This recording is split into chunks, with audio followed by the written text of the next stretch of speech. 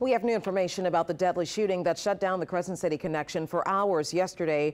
This morning, New Orleans police told us the suspect shot the man from another vehicle while driving on US 90 near Tchoupitoulas. So the suspect and the victim were in separate vehicles. The CCC was shut down for 3 hours as police investigated. The man was taken to a hospital where he died this morning. Police say they don't know how many suspects there are or how many shots were fired. Information is still very limited at this time, and of course we will update you as we learn more.